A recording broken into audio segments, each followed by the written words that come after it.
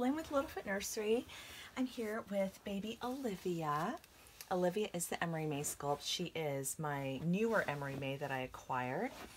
And I want to change her into this Janie and Jack knit outfit. It's super cozy. There are these leggings. And I've had this outfit for years, and it's a 0 to 3 month size. And look at this cute sweater dress. I wish they made this for adults, maybe minus the bow, but it is so adorable. So she's wearing a very unwintery outfit, so I'm gonna remedy that and get her changed out of this. And oh, and I wanted to talk about a topic I saw debated a little bit, and I've talked about this before, but I just thought I would add maybe some additional thoughts, or maybe just think about it a little bit more, because I know sometimes our thoughts on these topics change. But it's the topic around limited edition versus open edition sculpts. I know I've talked about this before in the past. But yeah, Bobby Barfoot of Trueborn. They're a company, they sell reborn kits and kind of like Irresistibles and McPherson's and those companies. But anyway, so Bobby was kind of posting a topic around, like, you know, open versus limited edition. I think she was mostly polling artists. So I thought it'd be interesting to talk about that from the artist's perspective. Or I'll touch on both the artist and collector's perspective, just kind of my random ramblings and thoughts on it. And I guess I would say, like, first of all, for those of you guys who are new to the reborn community, reborns are, you know, lifelike baby dolls created from these vinyl sculpts, and they're usually molded in clay by an artist, and then reproduced in vinyl as a blank kit, and then reborn artists then bring that kit to life, right? So that's just kind of basics. All of you guys who are watching my channel probably know that by now, but just in case somebody is watching this and just super confused because they're new to the hobby. So let's see here. Oh my gosh, she's so cute. I'm like going to end up changing her really, really quickly and then just talking the rest of the time. So, so yeah, so basically, in terms of thinking about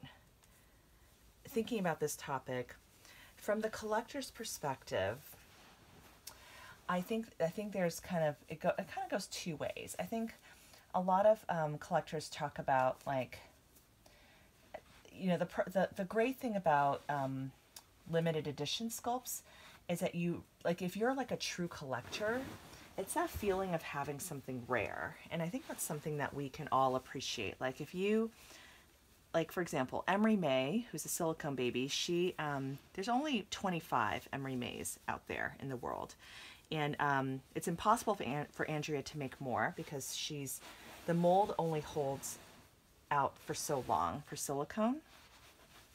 So it's impossible to even make more, even if she wanted to. So, and it would be very interesting. I feel like with silicone, part of what helps the dolls hold their value is the limited edition nature. Like, imagine if there were 100 Emery Mays out there, and that sounds like a lot, but in reborns, if you think about these kits, there are, for the open edition kits, sometimes there are like thousands that are sold of a single sculpt, if you think about that.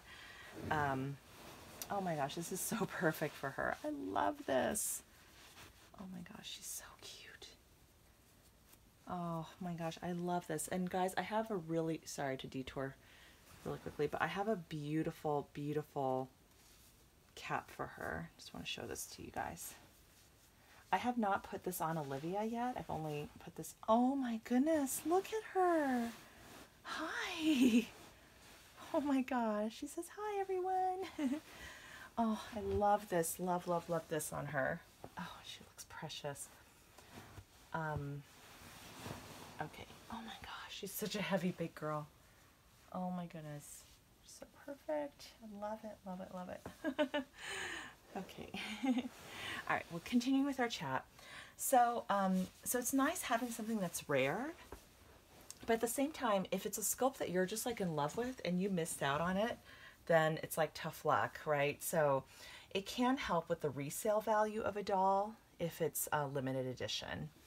And I think also there's just the aspect of, you know, people not wanting, you know, I guess like people not wanting to see the same sculpt too many times. Like I think, you know, I'm personally really happy that Levi and Saskia are open edition kits, because if I wanted to paint one again in the future, I don't have a Levi or a Saskia in stock right now, but knowing that it's open edition, I don't have to stress out as an artist to be able to get one, you know, if I want one in the future, or if I get a request as a custom order, because I truly love both of those kits. Like I've painted two or three, maybe three Saskias, and definitely I've painted two Levi's, and I have a Levi and a Saskia in my collection as well. So I really love that sculpt, both of those sculpts, and I'm really happy to have them in my collection. So anyway, so those are just kind of my, like, some of my thoughts on, like, from an artist perspective. So basically in the, like, people were reminiscing about, I guess, like the olden days when there were more limited edition sculpts where, you know, you would have like, okay, here's the pre-order date. And then literally right on the dot, like, let's say it was 9 a.m. Everybody would like log in at 9 a.m. and like get their hands on the kit.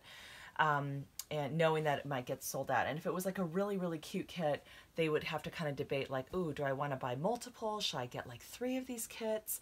Knowing that it's likely to sell out. Collectors were also in on that as well, to say, oh, I need to like get myself a kit. So, and I guess this still happens with limited edition sculpts, for sure. But I think there are fewer limited edition sculpts than there were in the past. So, so yeah, so and what I've noticed is the limited edition sculpts generally don't seem to be selling out as quickly, like not necessarily like on the pre-order day. And it's also kind of hard to know like what kit is going to like really take off. So for example, like Maisie was a limited edition vinyl sculpt, and kind of looking back, it'd probably be great if she were open edition, because she's so popular. So many people wanted Maisie, myself included, before I was able to buy one secondhand.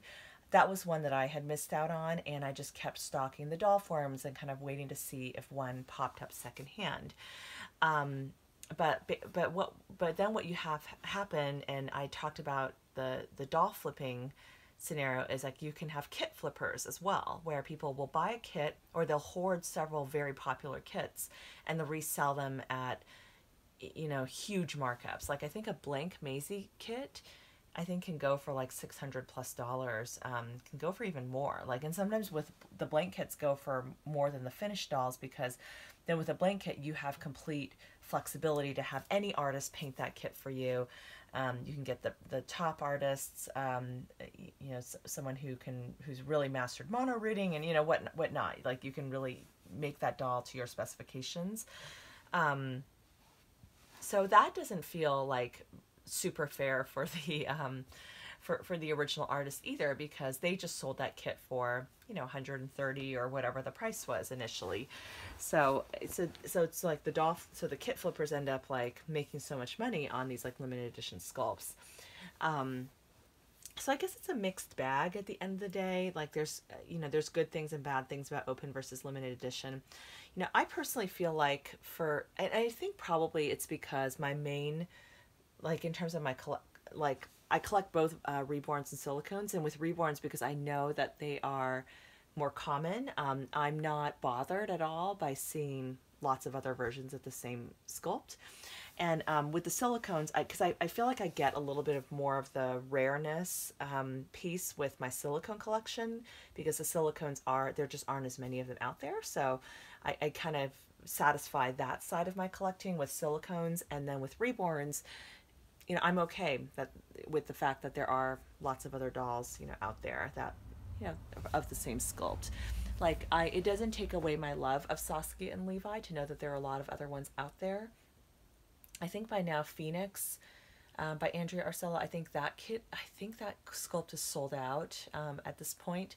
But he was available for a while. You know, he even though he was limited edition, he was still available for some time. So there's still, sometimes in most cases still, there's usually like a little bit of a window where you can kind of see some of, and sometimes it's hard to know, like you see a few of the prototypes and it's like, okay, do you love that sculpt or not? But sometimes as you see like more versions of that sculpt come out, you go, oh, hey, I didn't know that this sculpt would look so cute as an ethnic baby, for example, you know, whatever that situation might be. And so I think so I think it's great to be able to have that option to go out and get a reborn done of that sculpt. You know, once if you kind of figure out late in the game that you are a really big fan of that particular kit. So yeah, so overall I'm in favor of it, but I do know that for limited edition sculpts, you know, sometimes that it's good for the artist to be able to, you know, maybe sell that doll for higher. But also, you know, I don't know. I feel like at the end of the day, the price of the reborns is mainly dictated by how popular that sculpt is, whether it's open or limited, and as well as, although with limited, maybe the artist can end up getting a little bit more, perhaps, especially if it's on auction.